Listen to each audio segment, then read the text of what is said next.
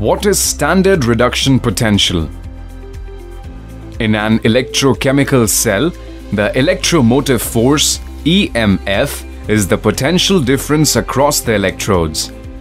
Standard state of EMF of a cell, E0, is equal to EMF of a cell when all the participating species are at unit active masses.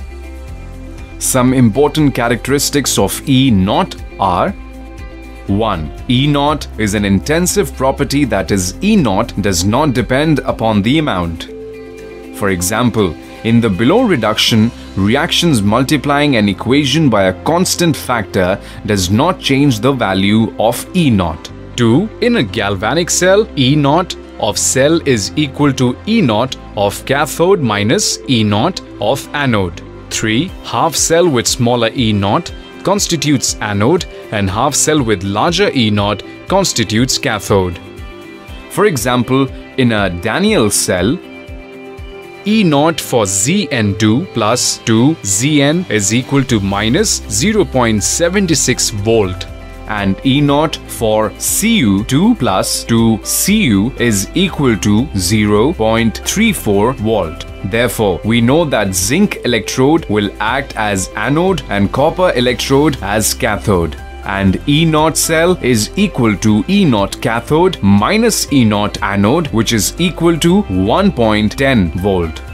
4. Smaller the value of E0, stronger is the reducing agent, and larger the value of E0, stronger is the oxidizing agent. Let's look at an example where we can apply this concept. Question: find the strongest oxidizing agent. Given E0 Cr3 plus to Cr equal to minus 0.74 volt, E0 MnO4 minus 2 Mn2 plus equal to 1.51 volt, E0 Cr207 to minus 2 Cr3 plus is equal to 1.33 volt, and E0 Cl to Cl minus is equal to 1.36 volt. The options are: solution. In the question, we are given the values of E0 for the electrolytic reactions. As per the characteristic learnt earlier, we know that higher the standard reduction potential, better is the oxidizing agent. Among the given reactions, E0 MnO4 minus to Mn2 plus equal 1.51 volt is the highest. Hence, MnO4 minus is the strongest oxidizing agent. Option D is the correct answer. Let's move on to a slightly difficult example to understand this concept better. Question: a solution containing 1 mole per liter of each CuNO32, AgNO3, Hg2NO32, and MgNO32 is being electrolyzed by using inert electrode. The values of standard electrode potential in volts reduction potential are: Ag plus by Ag equals to plus 0.80, Ag2 2 plus by 2Hg equals to plus 0.79, Cu2 plus by Cu equals to plus 0.34, Mg2 plus by Mg equals to minus 2.37. With increasing voltage, the sequence of deposition of metals on the cathode will be. The options are: this question was asked in IIT JEE 1984. Solution.